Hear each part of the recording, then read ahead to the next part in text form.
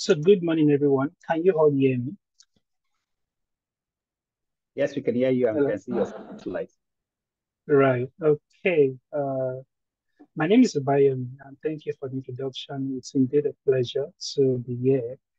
I remember when Victor was giving the overall introduction at the beginning of the session, he said that up until inception till now, the Harmattan School has garnered over 3,000 students. And I thought that was really laudable and incredible. So congratulations to the organizers. 3,000 students is equivalent to a mini campus, right? So hopefully by next year, we should have the Harmattan University, hopefully. So thank you again for inviting me. Uh, the title of my talk today is much more of history and motivation as supposed scientific. And I just slightly modify the title to give a perspective to what I would like to share, which is the unconventional paths and careers that medical physicists can venture into outside of the clinic, the industry, and the academia. Now, I have some of my mentors here. Um, I also have some of my colleagues and friends as well. Today's topic is really not to downplay the essence of medical physics. No, in fact, I'm going to uh, advertise to you, if I could use that word, the reason why you should be a medical physicist. But most importantly, looking at the job markets and the future direction, it is very imperative for us to begin to think outside of the box. What if you don't get a job in the university? What if you finish your BSc, your master's, and you don't get that clinical appointment? Are you going to sit at home? Absolutely no. You have to think of what to do with your certificate, and that is the reason why I'll be giving this short presentation. So one of my role models and mentor, her name is Dr. Rodriguez. She's an assistant professor of radiation oncology at Dukes. And when she was being interviewed for the Medical Physics 3.0 initiative, she said that medical physicists will always be around, but the definition of medical physics will change. And that statement is power packed because uh, whether you have a bachelor or you have a master's or you have a PhD, irrespective of the graduate programs that you've been to, you would always be a medical physicist. But if you dial back to 50 years ago, the work that a medical physicist is engaged in is quite different from the work that a medical physicist is engaged in 2024. And 20 years from now, whoa, I mean, the definition of medical physics would have definitely changed. So looking at the future, how should we as students, graduate students, colleagues, prepare for what is coming ahead of us? And one of the questions that I often ask myself, because I'm actually in cancer research, if one day we have a breakthrough and cancer gets cured, will the field of radiation oncology and medical physics still be relevant? Because these two fields are very hinged, right, on treating cancer. But what if there's a scientific breakthrough and we have a potent drug for cancer and no one ever has a cancer again, or cancer could be eradicated like HIV? Would we still have our jobs as radiation oncologists and medical physicists? And these are some of the questions that I would like to pose to you as students, as professionals, in thinking about expanding our frontiers and chartering unconventional paths as medical physicists. So Dr. Sandwell effectively spoke about what is medical physics, which is just the fusion of the branch of physics and medicine. Basically, it's just using physics principles and concepts to solve problems in medicine, while bioengineering or biomedical engineering is just using engineering principles to solve medical problems. I actually consider myself as a multidisciplinary scientist. I have a bachelor's in physics electronics, and I went to Unilag to study medical physics. And I came to Japan and completed a PhD in biomedical engineering. I did a certification in radiation biology. So it's like I'm just switching in between all of these multi-nucleated field. But the nucleus of or the goal of the program is to be able to contribute effectively to patient care. And so whether you're a biomedical engineer, you're a nuclear physicist, you are an health physicist, you are a science communicator, you're a medical physicist, the goal really is centered around patient care. So basically, you're using your knowledge to solve medical problems. So, and the knowledge, you could definitely take a lot of physics clues to solve medical problems. I'm just going to flip over that because that has been well talked about. And one of the beauty about medical physics, really, before I start to talk about the unconventional part, is that I think Dr. Sandwell spoke about it. We are the only profession in the clinic that we can be able to visualize the chain of treatments, okay, right from the beginning to the very end when a patient enters the hospital. And we are also, I believe, without any prejudice, the only profession in the clinic that can spread and proliferate into several arms, right, of the clinical departments, in oncology, to physiotherapy, even to urology for the treatment of plastic hyperplasia, even to cardiology for developing, heart valves and incredible biological components or organelles, even for developing brain implants and even for retinal corrections in ophthalmology and lots more. So the field of medical physics is really extensive and is always evolving as new technologies are being developed.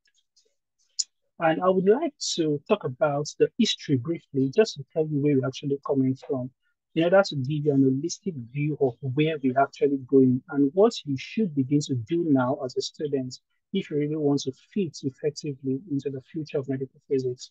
But looking back into history, I love history a lot. In 1501 BC, I mean, that was like the very first medical documents that was ever written by Edwin Smith. He was a surgeon.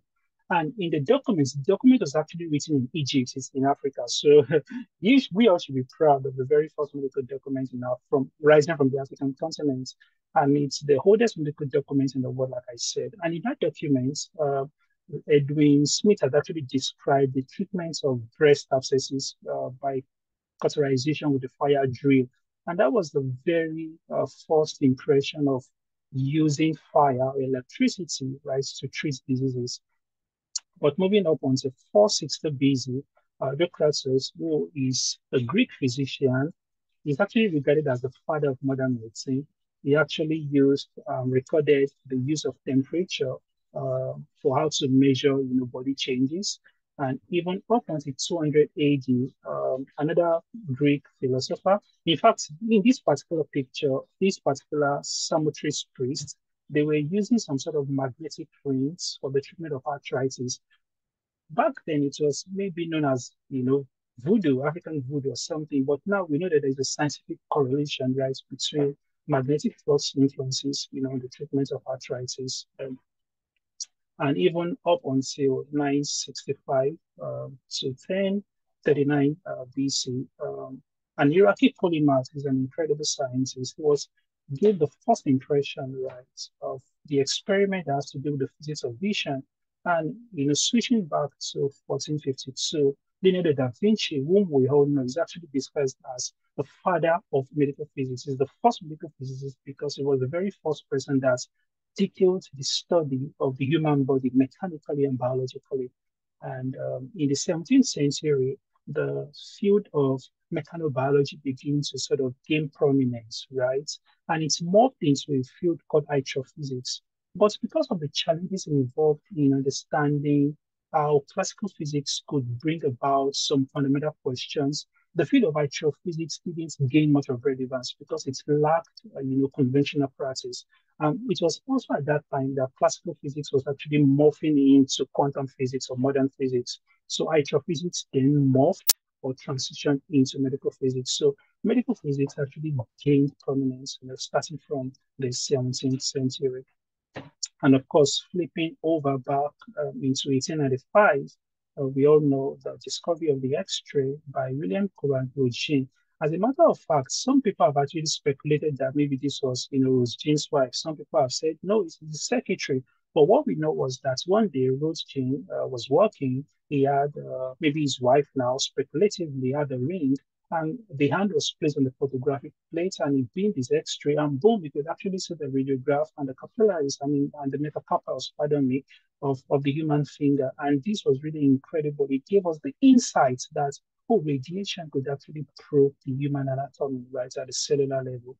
And up until 1896, when Becquerel and Marie Curie discovered the principles of radioactivity, even up until 1902, when just radiation detection now moved into radiation biology. This was the very first time that scientists know that radiation is very deleterious. It could not only detect human anatomy, but it could also cause a lot of biological damage. This was actually Bequere and his assistants who they placed the radium source. And a few minutes after the radium source, they were able to see some sort of, biological damage or the skin tissue, also known as erythema.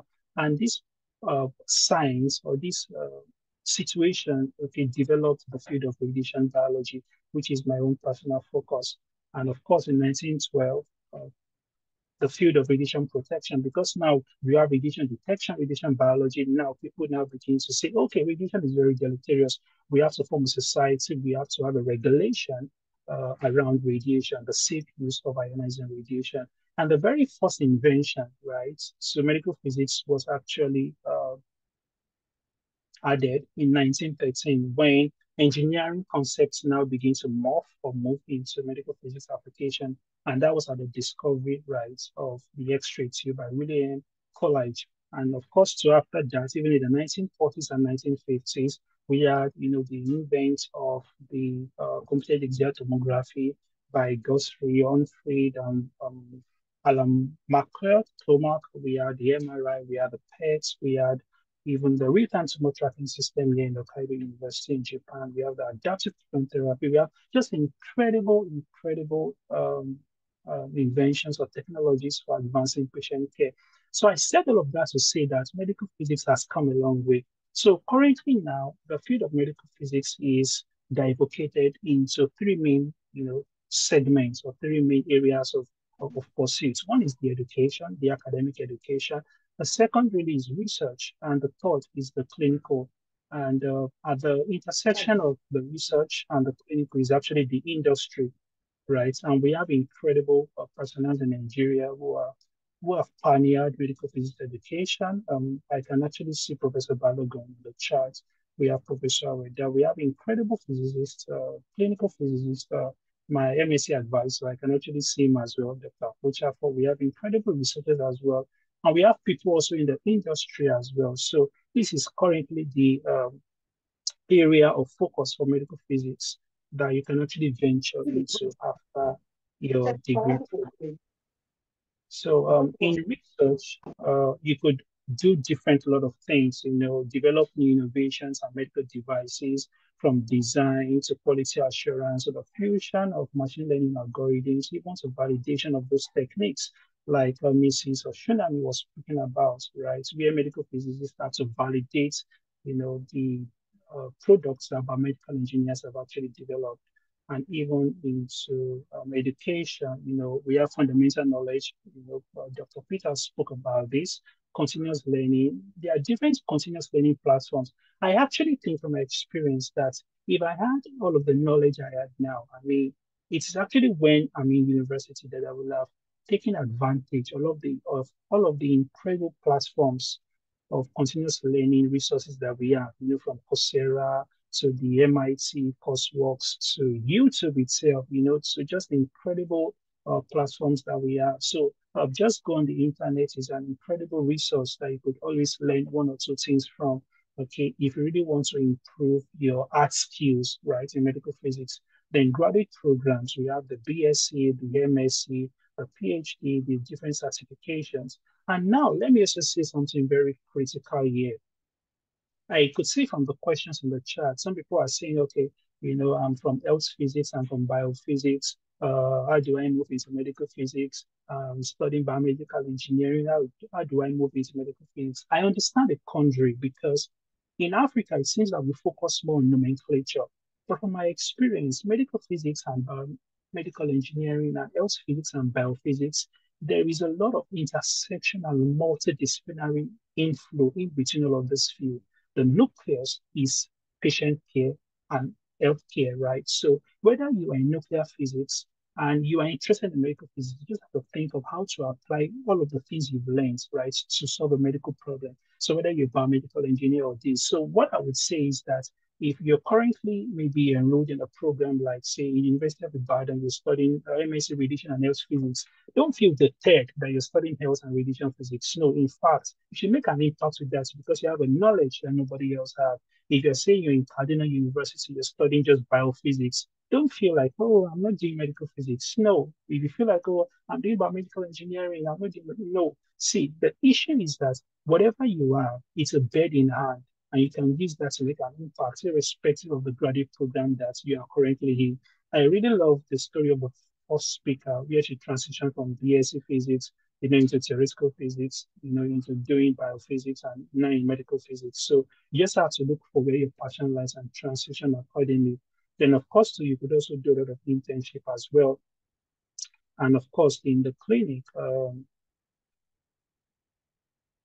we have a lot of establishments, implementations, supervisions of radiation protection instruments, which is dose monitoring, optimization, quality assurance, treatment planning, which is like the major bulk of the work for radiotherapy physicists anyway.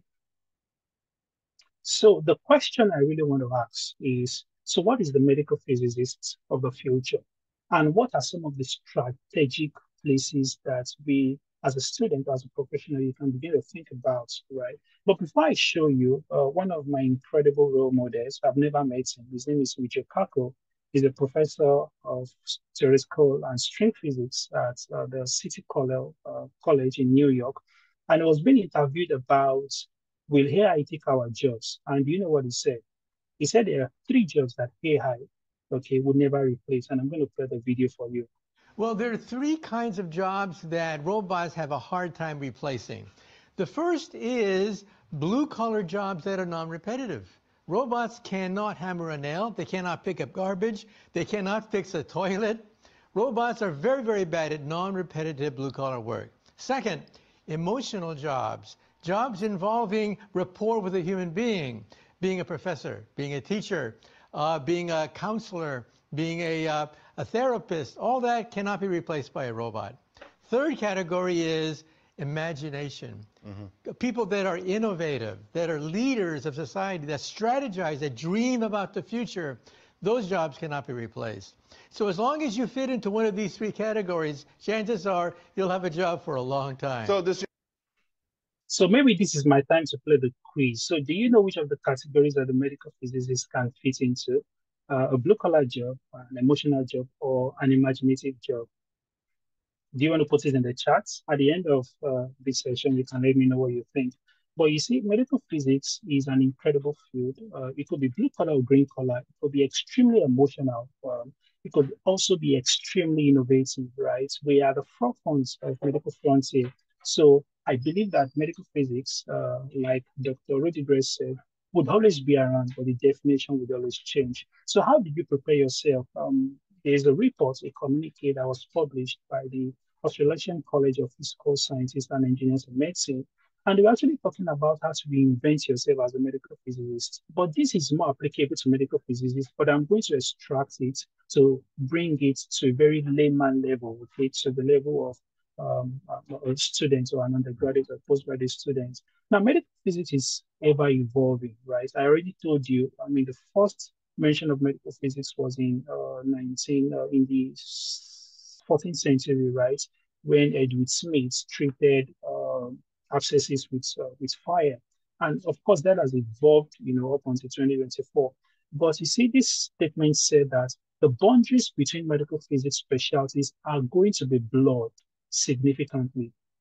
Now, currently we actually have the PET MRI system, right? This is basically using imaging guidance, for radiation therapy. We have the Linux CT imaging modality. This is basically using image guidance for, providing efficient accuracy during radiation therapy. So basically in the future, all of these medical physics specialties would be interwoven, that one person will be able to effectively, multitask into the other field. And that should begin to teach us, as students or as professionals, that we should continuously update ourselves. We should not just say, oh, I'm in clinical radiotherapy physics, I'm in medical imaging physics, I'm in nuclear medicine, I'm a biologist. No, all of these fields will definitely have one or two ways to interact with, okay, in the future. and they are going to be blurred very much significantly. So you should have at least a bit of knowledge here and there so that you can effectively play your role, right, as a scientist or a medical physicist. Now, in the second communique report, they said that almost all of our work involves exposing patients to ionizing radiation. But in the long term, the truth is that the imaging modalities that are being developed now will rely less on exposure to ionizing radiation. Even now, we have incredible three-dimensional human proportions algorithm that uses computer vision for scanning, the human body. We have it on our iPhones, the iPads, and all of that. So these are technologies that are being developed that are relying less more on ionizing radiation. And the medical physics work is just more about using ionizing radiation for diagnosis, prognosis, treatments, and prevention of diseases, right? So if you can find a way to develop our technological skills, to develop our programming skills, to develop our technological acumen, right among your students, that would enable us and place us in a very competitive part of the world in how medical physics is actually evolving. The third part of the communique says that machines are not getting smart. Machines are now getting smarter. Now we can actually see that with the reinvention of ChatGPT, right? And may not need as much routine intervention from us in the future. So medical physicists, so whether you're not a professional or whether you're still a student, would actually engage more in more of clinical workflow. And I think Dr. Sandra made mention of this. We are the only profession in the clinic without any prejudice that have the ability to see from the end to the beginning, the entire chain of treatments for any patient. So we'll be able to apply our emotional skill, a very soft skill, a system thinking skill, like you actually said, to enable effective workflow, right, in the clinic. And of course, too, this is 2024, right? By 2044, most of us, will be maybe old, in our 40s, 50s, 60s, 70s, and maybe up on eternity, or maybe after we are gone. But the world of medical physics will be different in 20 years' time. I mean, there's an infusion of machine learning algorithm. Oof, that is like, incredible, right? There's a lot of things that we can actually do, just by sitting at our desk, sitting in the dry lab instead of the wet lab, trying to gather a lot of incredible data sets. And it is actually when you are a student now that you have the ability to learn. Jessica from the first speaker was saying that when she was in, am I correct? That you had to go to my time. I was listening arbitrarily to go and learn about machine learning events or something like that. And those things that you learned propelled you for the future. So currently now is the time, if you have not been involved in programming or just learning how to simple codes or learning how to use computer algorithms for solving medical problems, this is actually the time that you have. You actually have a lot of time at your disposal. I mean, with respect, maybe some people might be funding themselves. I understand, but this is the time you have. You don't have children. You don't have. I mean, you just have yourself to study. So I would encourage that you use the time you have now to learn as much as possible, because the field is going to definitely change in the coming years. And I've already said this before. By the way, let me just say, before I move into the very final session, that medical physics now using AI will definitely become expendable in the future. And that is not only to medical physicists, it's also to almost all other aspects of scientific research. So now to the point of my discussion today. If you don't get a job as a medical physicist in the clinic or in the hospital or maybe in a research center or in the industry, what else can you do with your degree? But before I tell you what else can you do with your degree, let me tell you the reason why you need to begin to think of unconventional paths. Number one is that you can have and build diverse skill sets, right? For example, I told you my own story. I have a solid skill in design and electronics, in medical physics, in bioengineering, in molecular biology, in cellular biology, in radiation biology, and in machine learning. And all of these things are because of the path that I've taken, and it enables me to have a multiplicity of skill sets that I can actually use, okay, for my future. And of course, so you have the opportunity for adaptability and flexibility. Dr. Sandwell was saying something about giving credits to his center for giving him the opportunity to come give a lecture. And that is because maybe he has a lot of values to provide the center, and in return, they gave him flexibility to teach, to do all of these things. So when you have a lot of skills, it gives you a lot of flexibility to get involved in a lot of things. Of course, too, one of the advantages of thinking about unconventional paths is that you have the ability, to innovate. I was speaking to one of my friends, she's Japanese, and whenever they want to scan, maybe dry their hair, it takes longer time. And she was complaining to me. So I said, look, at we can actually develop a technology whereby you can scan your or dry your hair in less than a fraction of a second. But that will not be the only thing. We can actually use that, as a hair scanning system to detect cancer of the hair, to detect, various loci, for seeing, just for hair improvement generally. And that's because of my physics and biology knowledge. So you can be able to develop a lot of innovative strategic innovations, okay, when you have just a multiplicity of skills. And of course, you can also build your professional growth, right? You can also meet a lot of industry demands, even not in Africa, all over the world. You have a lot of entrepreneurship opportunities. I believe that the government is not the sole employer of labor, right? It is actually entrepreneurship opportunities, small scale businesses. When you have an idea, okay, and you have the money to fund the idea, you can be able to push your entrepreneurship idea right into limelight. And of course, you're exposed to a lot of global opportunities. I was speaking to a friend of mine in here in Japan. He's actually Ghanaian, and we were talking about just the amount of incredible opportunities you have, you know, um, as a medical physicist out there in the world. People are actually waiting for you. So whether you're in science, whether you are in health physics or anything, you have a lot of global opportunities if you make an impact of yourself. And most importantly, as well, you can make a lot of money, right?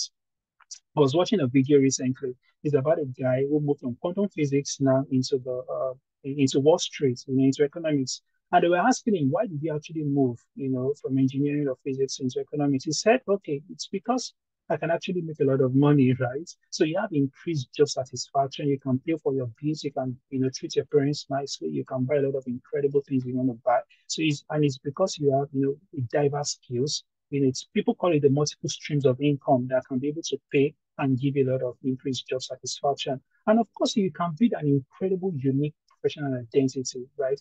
I mean, without maybe I shouldn't say that, but I believe that when you have a lot of multidisciplinary skills, it just makes you incredibly unique. I mean, everybody will be looking for you. Everybody will want your insights. Everybody will want, your value, and that is because of the things that you've built. So do not just limit yourself to one area of science. Try as much as possible to learn one or two things and combine them together. As a matter of fact, I was listening to one of the Nobel laureate in immunology, Professor Tonegawa from Japan, and he was being asked, how can you develop a creative idea? Do you know what he said? He said, you can only develop a creative idea when you blend ideas, when you blend innovations from fields where people do not normally interact. So you have medicine, engineering, economics, biology, chemistry, when you can actually have a lot of skills and you blend them together, you create an incredible, unique identity. And that is actually what you can do as a student. And most importantly, the goal of science is to make significant contributions to the field. So, ladies and gentlemen, what are the pathways that you can chart out outside of medical physics? I have curated a lot. You can become a strategic innovator. You can become a data scientist. You can become a radiation safety officer. You can become an healthcare technology. You can become a biomedical engineer, a regulatory scientist, a clinical researcher, medical imaging blogger, which I am, a telemedicine specialist, a science communicator. We're actually lacking in this regard, And most importantly, space science. I love this a lot. I mean, there's a lot of programs right now in the world trying to, even right now, I was discussing with a mentor and a colleague here, Dr. Yobose, about the Nigerian Space Agency trying to recruit for astronauts. And this is because of the interest, right, in deep space exploration. And the only science, okay, currently right now that has incredibly deep understanding of the uh, biological effect of radiation on the human body is medical physics, right? So as a medical physicist, you're actually a potential astronaut, you're a potential space scientist, you're a potential bioinformatist, you're an incredible scientific programmer, you're a multidisciplinary scientist. You can be at the forefront, right, of political innovation, becoming an healthcare analyst, trying to make demands from the government on treating us better as incredible scientists. So you can, go into all of these things just in case, you do not want to become a conventional medical physicist. But the goal, like I said, the nucleus is patient led. care. The nucleus is trying to make precision, is trying to develop precise and accurate therapeutic strategies for patient care. I'm going to leave you with this very short video. It's an incredible video of someone whom I really admire. A lot of people in the US already know him, and he's one person that defined all odds and showed us that as medical physicists, we can actually become whatever we want to be. It's a few seconds long, so please be patient, and this session will end. He has a PhD in astrophysics from MIT and is a board-certified medical physicist. He completed his residency at Harvard Medical School and then joined the faculty as a clinical physicist and researcher, where he helped to treat cancer patients with radiation therapy. He's a private pilot and an Eagle Scout. Chris Williams. So I stopped the video, and Chris Williams is currently on the Artemis launch crew right now into deep space, and of course maybe into Mars in the future. And from what I read about him, he would be maybe the first medical physicist to be in the space, right? Contributing incredible research, right, to the NASA program.